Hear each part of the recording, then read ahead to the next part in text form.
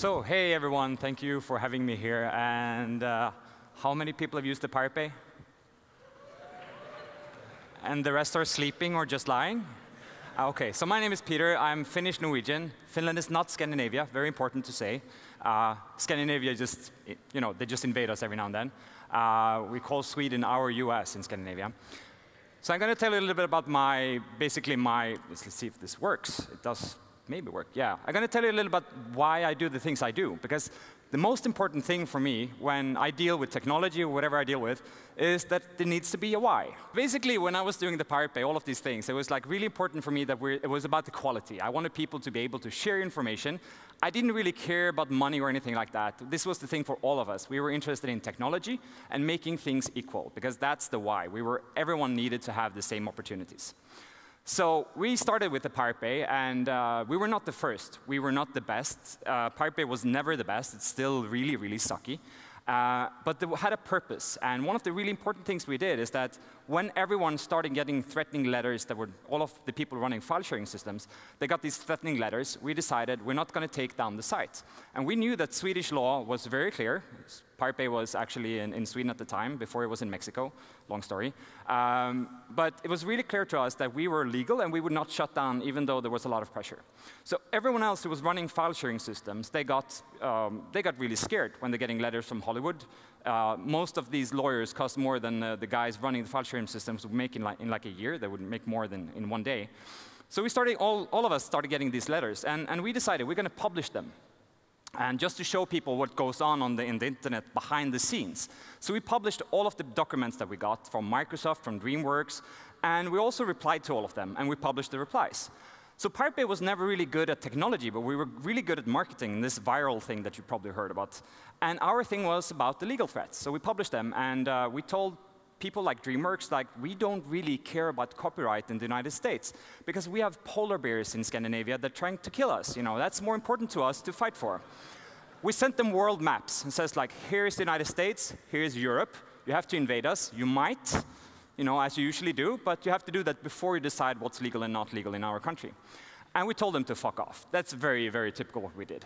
And sometimes we did really clever replies as well. This is my favorite one. This is from a German company that owns basically all of the fonts in the world, especially Helvetica, which you all have used so many times and you've seen everywhere. And they sent us a letter saying, like, we found these fonts on your website. People are downloading them illegally. And you need to sign this contract and this cease and desist declaration and pay us money because you're criminals and blah, blah, blah.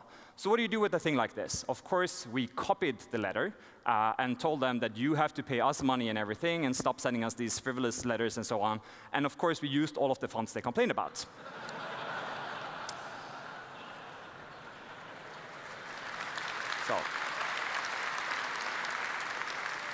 So we understood kind of the potential in getting a lot of marketing. And you know what? I have a picture of North Korea here. We started realizing that we needed to play a lot of jokes on people and make people discuss like the narratives of things and make people understand that you can't just listen to one side in a conflict. And you can't just have a narrative that's this wide. Someone needs to go outside of that scope and be totally insane. And this is like what we did very well. So usually we did a lot of jokes on 1st of April, but we decided, why 1st of April? Let's do it all the time. So one time we actually stole all of North Korea's IP space because we were really good at technology and said we were hosted in North Korea. And this is typical what we did. Like, people thought it was real because they could see that we were using North Korean IP space. I'm sorry, people of North Korea could not use the internet for 2 weeks when we had the IP space. But still, it was worth it.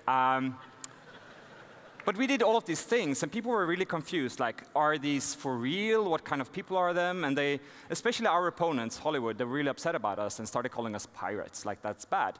And then they made movies about how cool pirates are. I don't really know their logic. But that was kind of the thing. But we decided to be very inspired by the gay movement and kind of reclaiming words. So we started reclaiming pirate as a cool thing. And we just wanted people to understand that this is much more, much better way of sharing information. Do you know how big Pirate Bay has been? Have any clue? You've all used it, but do you know how much of the fibers were full of stuff from Pirate Bay? No one? So I can just tell you like a fun fact. Like, for a while, Pirate Bay was more than half of everything in all of the internet cables everywhere in the world. And there's this funny thing. We were 3 people running the Pirate Bay, everything for a hobby, and like 1 drunk, 1 on drugs, and a 3rd guy. So we never really decide who's whom. That's very easy to see if you watch our documentary. But this is kind of the thing. Like when a guy trips in our data center and broke a cable to one of our routers, half of the internet just vanished. Just like for days, it could be gone. And then you have these conferences where like Cisco and other companies are trying to get the internet like to a safe place, spending millions and millions and millions. They should just like make sure that someone goes to rehab instead, and much cheaper. But we had this thing, so going on like this thing that we were reclaiming things, and we were basically winning the hearts of the people. We were sure we were legal and so on, but our opponents, they started calling us different names. I'm going to show you a little clip from the documentary, one of the documentaries about the Pirate Bay. Till att börja med så tror jag inte på att det skulle finnas någon form av idé hos vanliga ungdomar om att upphovsrätt skulle vara fel eller så. Det tror jag är en myt, och den har liksom den här kopimistsekten varit väldigt duktiga på att marknadsföra. So, this woman that you see, she's the representative of Hollywood in Europe, really professional lawyer. And she was calling us a cult, and that's kind of fun. And my way is like, if you call us something, we're going to try and become that. So that's kind of my idea. And also very interesting is that she has 2 clients. She's the representative in Europe for Hollywood and the Church of Scientology. So she has some sort of information about cults and what that is. And she probably understood that it's really powerful being called a cult, and no one takes you serious after that from her experience. But what do you do in a case like this? You do this. This is wild. Some people seem to worship technology, but now it's being recognized as a religion. Yes, in Sweden, a church whose central tenet is the right to file share has been formally recognized by the Swedish government. It's called the Church of Copymeism, I guess, Copymeism or Copymism. Okay, and it claims that copy acting, sharing information through copying, is akin to a religious service. Yeah.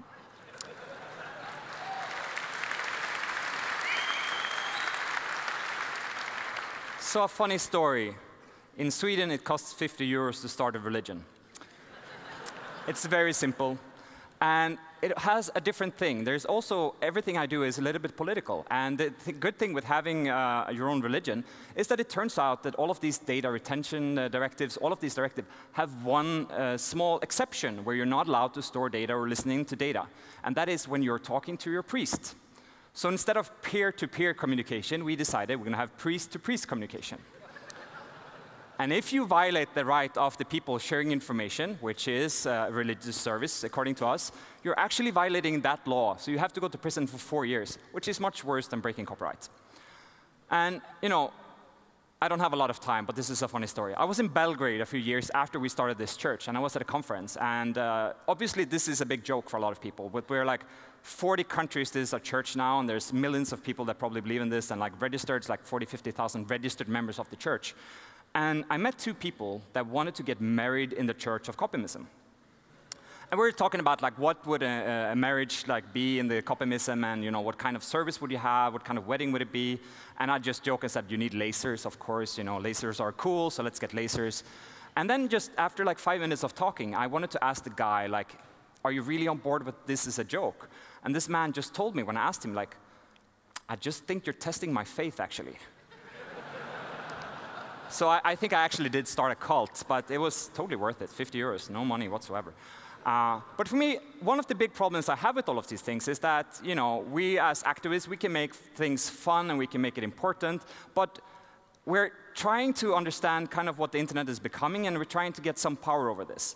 So you've all heard of ACTA, which we managed to stop, and we're really happy about that being part of like this activism group. But I am not really happy about the situation, because this is now coming in something else called TPP and TTIP and all of these things. So like all of the things that are trying to you know, break the internet, break society as we know it, has been totally fucked up, and we're not winning this war.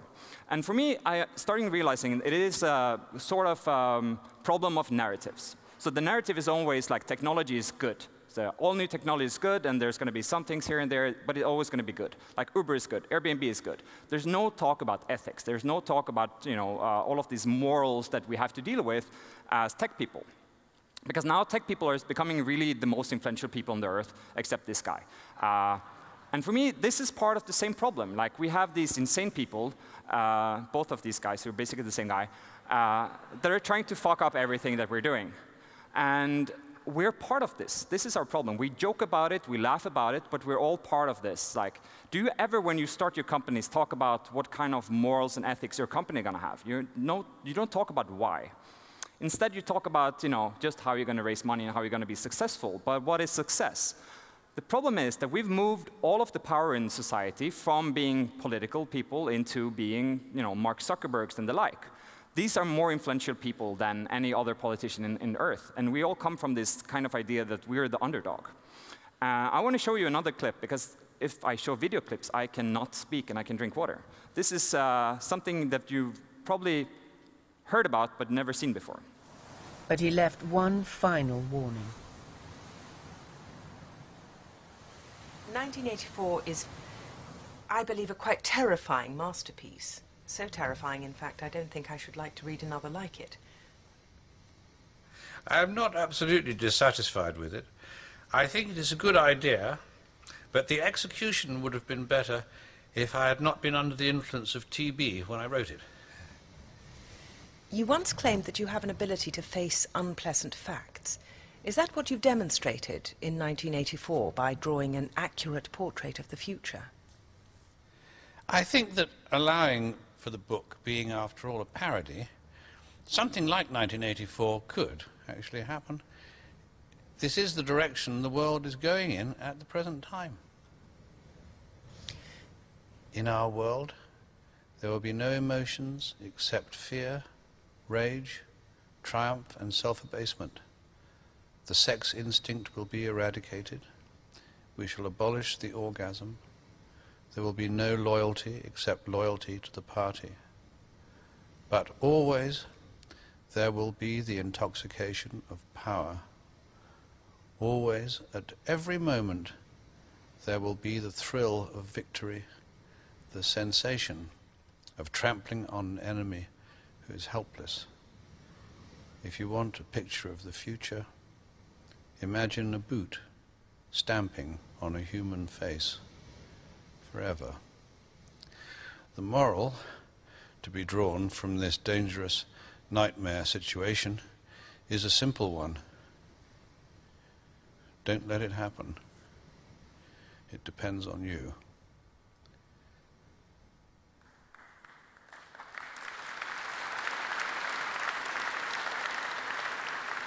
So George Orwell is not the most enjoyable man to watch. He's right about some things and he's wrong about some things. The wrong thing is, like, obviously the future did not abolish the orgasm. Internet was really good at giving orgasms. Well, mainly solo orgasms, but still, I think we've never had as much sex as before, but with ourselves. And have you noticed that this face boot thing, it sounds like Facebook, face boot, We're already at that position, And I'm thinking, like, we already know that the future is going to be really centralized and it's going to be really full of power. So let's start talking about this. This dream of startups fixing the world, I don't really believe in it. I think that that's a big myth and that's a big lie. I think that we need to take responsibility for what we're doing. So, we as technologists, when we see censorship on the internet, we can bypass and we can laugh about the censorship. But we're setting examples for the next generation and for the governments to agree that this is okay to do. So Pirate Bay, I'm happy to say, we're the most censored website ever in the world. That's really, really funny, but for different reasons in different countries. So like in China, Pirate Bay is censored because of freedom of speech. And in other countries, it's because the porn is not good enough or something like that. I don't know. But all of the people I know that are technologists, they're like, we laugh at the censorship. But for me, this is something which goes hand in hand with other things happening in society. So like when you talk about new technologies and we talk about 3D printers, stuff like this, we laugh a little bit about the importance of them. Some understand they might be really, really big. But if you see all of the trends in technology and you know it's going to be really, really rapidly, we're going to use 3D printer for stuff like food and so in the future. And if you look at what's going on in society, like we tend to centralize stuff. How many want to go on Foodify and get your recipes from there? I don't want to do that. I want to have my own recipes that I own and control. So I'm not really happy with this centralization of stuff. And we went from like this world where we had like actual products that we sold, and then we got virtual products, and now we have virtually no product whatsoever as the thing that we're marketing. And this is setting, really bad examples for a lot of things in the world. So if you go back to this thing that we're centralizing, we're censoring all of these things on the internet, we can kind of figure out what's going to happen in the other topics as well. So let's talk about self-driving cars. Of course, we're going to have self-driving cars. We're not questioning that. 10 years ago, it was totally a utopia that we had self-driving cars. But I kind of think that when we start having these self-driving cars, it's going to be very few companies that are going to run them, and the government's going to say, like, you're not allowed to go to these places. So using the censorship of domain names and so on, maybe we just take stuff out of the maps that you're not allowed to go to. So we're going to have a centralized system based upon the things we decide today. Because information technology would just it goes really, really rapidly in development. But the laws that we say now, they're going to be there in the next years as well. And we need to take responsibility for this. And this is not just technology, it's everything. And even the guys at this conference, we need to take responsibility. So one of the most important topics right now is equality. We all need to talk about equality, especially in Europe. We have a lot of people coming from other countries. Integration equality is really key to a functioning democracy. But here we invite a really rich man from the United States to come and talk for 50 minutes about how much money he has and how much more money he's going to get. And we are like, wow, he's a cool guy, really great guy. We're going to, embrace him. And then you have a really clever woman who's been part of revenge porn talking for 50 minutes about her solution to that. This is the wrong balance. We should have it the other way around. Because we know about money, we don't know about the other thing.